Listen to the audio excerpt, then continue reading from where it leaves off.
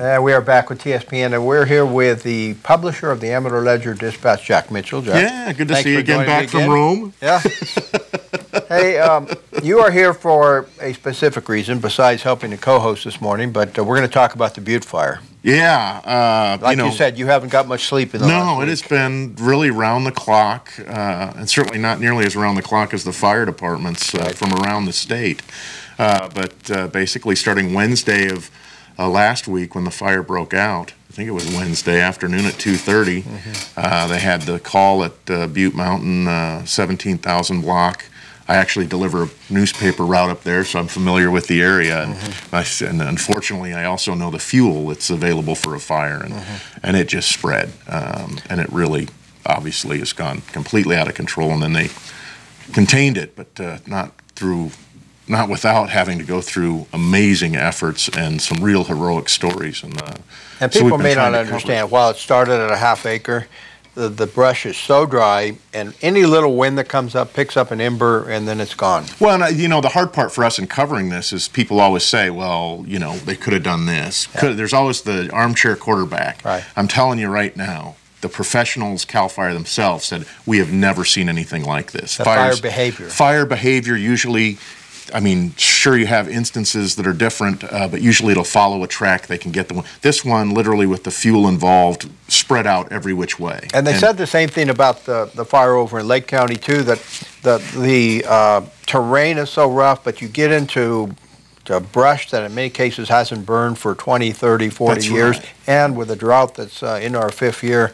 just extraordinary. It's just a perfect storm, and it shot up, you know, and like I said, so you see them going every which way, and you see these guys that have been amazing professionals, really, truly heroes from around the state fighting this thing, and there's so many touching stories. I got choked up just driving into the Plymouth area and seeing them set up at the fair. Right. When you see that many people come together to save our homes, it's really just breathtaking. I think they said there were over 400 crews up there, and just the massive amount of engines. It was and just resources. like an encampment, and it is, and that's what they do. And so you have stories like that, and then you have the same thing with the power being out, and then it's a reach out. How do you get the information out to the public? And that's really. I was up the Rancheria last night, and just some of the stories from people that they just want to go home. I had one elderly lady come up to one of the Red Cross guys just pleading to let her just go home and see if her home was still there. Yeah. Well, and that's the hard part, too, when you get in the evacuation center, and God bless Jackson Rancheria for their setup and taking care of the folks, and Mr. Hoffman was down there, Rich. Every day. Every day, hanging out. I believe on day 4 he said Doritos are now part of his vegan diet. Kept a sense of humor, kept the spirits up for folks, let everyone know. And he himself has a home on, that he was evacuated from. So I think Supervisor Chris Wright from Calaveras County was there yesterday. Of course, all of our AFPD personnel, and Red Cross is doing a phenomenal job. But Rancheria, as far as feeding people, trying to make them comfortable, as well as keeping some of their animals outside too. Oh, and the Lawton Ranch, certainly the fairgrounds. The ACART group, the Amador County Animal Evacuation group. And the amazing thing is the sheriff's office, and one of the things we deal with as we're covering this is how do you get the information out? So your power's down. A lot of people don't have. So really, it was Facebook and texting. And in fact, you saw me here earlier. I've got my phone. I've been living with it.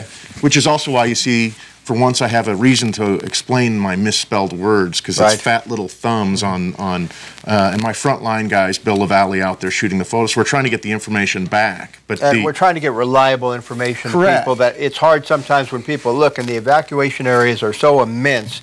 But that's what they do. They name the areas much wider than. Well, and they do, and there's certainly sources that you count on. CAL FIRE, your Amador County Sheriff's office, all the organizations that you get. But you also then have on the social networks all of the misinformation from people. So, for example, when they have the evacuations, you hear of widespread looting. Well, the sheriff's office will call them and say, hey, we've heard this. Have you seen anything? And then they go through and they actually go line to line. Now, I will say the sheriff's office, literally when we would call them, would go and check house by house, street by street, and he'd say, who did you hear? And they would go check that home, and they'd call us back and say, nope, you're fine. Not just the sheriff's office, too. Oh, no. I got to say that the resources that have come in from Tuolumne, you have Sacramento County, San Joaquin County, El Dorado County, all of law enforcement, all of fire. Patrolling, had the hard road closures set up, but not only just the hard road closures, house checks. And I'm not saying that you can stop every instance, but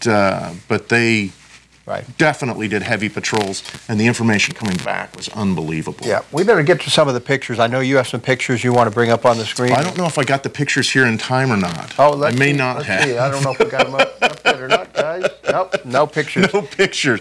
If you want to see pictures, you can go online. I did post, and it's also kind of another misinformation on my website. What's online? If you go to Facebook, right now it's all on Facebook. You can go to the Amador Ledger Dispatch site on Facebook, and you can go to my Facebook page, and there are 600 or so photos. It's really a pictorial. It's not photos that I've taken. It's ones that we collected and that people sent us. We'll be adding to that.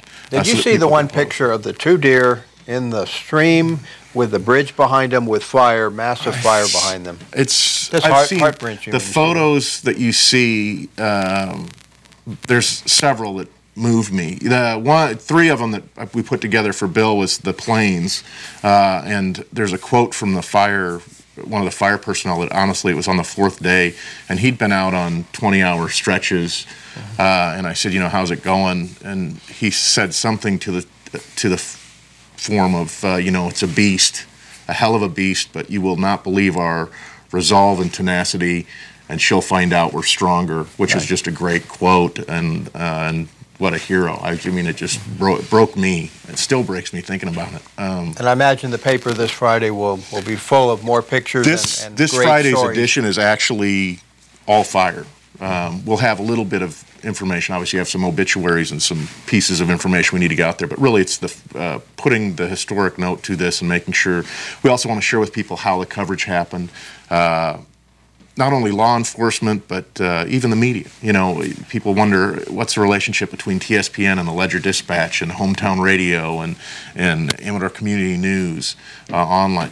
All of the competition to get the stories and get all of that dies. The scoop. That goes. Yeah. When this goes down, it's literally, look, we need to get the information out. And Jim Geedy over at the radio station was sending me stuff, and he'd call me, text me. We had a group text thing going between here. They'd grab on and say, hey, we saw this. But all of that disappears. And there's still gaps out there where if people have ideas how to solve things. At the Rancheria last night, people haven't got their mail for a week. And there was a mail carrier there who had some ideas, but she was too embarrassed to speak on mic. So I think they were going to talk to her afterwards. The animals outside the Rancheria that are pets of people or goats in trailers, they got to be running out of food. Yeah. Well, A cart at the fairgrounds has food running over right now because people have been donating, so they're going to make some exchanges today and bring some over. Yeah, when we certainly heard stories of the Lawton Ranch, between the Lawton Ranch and the A-Cart and the fairgrounds of trading around pieces, there's a lot of things to consider. You got to remember the power was out for a long time. I didn't think about it. I saw a post the other day that was when you get home, don't open up your refrigerator. Don't even open it. Tape that thing shut, and if you've got stuff, because it's the bacteria in there. Right. It's worse than mold. It's very dangerous. And they said, you're just going to. So there's going to be a lot of different things that we've got to. And then, of course, the other worry is there's ones that take advantage of the situation, and that's the hard part when you get on the social media sites. Certainly, I would suggest to everyone go to organizations that that you've vetted. Amador Community Foundation has set up a fund, and that's probably the one I'm going to donate to because I know I have a track record with them and know what. Same thing at the Calaveras has a community foundation. There are other pieces, but you get into some of the GoFundMe sites and that, not to pick on them, but they certainly do take a chunk away from the donations. So you got to be real careful on how you donate. You also got to look at when you're rebuilding, the different contractors. Yeah, Red Cross does a phenomenal job. You got to watch donating to Red Cross, though, and make sure it's going to stay in the county. If you want it to stay in the county, probably the Community Foundation is really. I think the Community Foundation for Amador and the Community Foundation for Calaveras, both of those are ones that I know I feel safe giving them my money and saying, okay, make sure you get this to the people that need to. And I would encourage everyone to do that. And a lot of these people are still going to need help after this is all done, especially Calaveras people that have lost their homes. There probably were a few in Amador. They're all going to need help for a long period of time. Places to stay, clothing, food. Oh yeah, the hardest thing is when we looked at, or the most amazing thing is we lost one structure in Amador County so far. That's been, you know, and the devastation over on the Calaveras side, and I've been through it. It is spooky. Mountain Ranch, your heart just breaks, and it's like a war zone. I mean, it's just, and it's so silent. The area I was in was silent, and it's just burned down. Everything's burned down, and there's wind chimes in the background going, and I mean, it freaked me out. Yeah. And I've seen a lot of different horrific scenes with my job. They make it akin to a Holocaust or something like that. No, it really has that feel to it. Not that I've gone through, but you know, I mean, that's exactly, and it's very similar to on Thursday night. I did throw my route for newspapers where we could go, and when you looked over and saw the glow on the horizon, and it looked like a volcano. Yeah. I mean, it was the weirdest thing I've ever seen. Yeah, it's very different when you're involved in a fire. When you can get into the center of it, I imagine it'll be heartbreaking when people get back in and actually see it. Of course, you rebuild. I mean, you have to have that resolve. They're going to rebuild, and it is about resolve. It's also about help and assistance. And I will say, you can't live in a better spot than Amador County and Calaveras County when it's time to come together.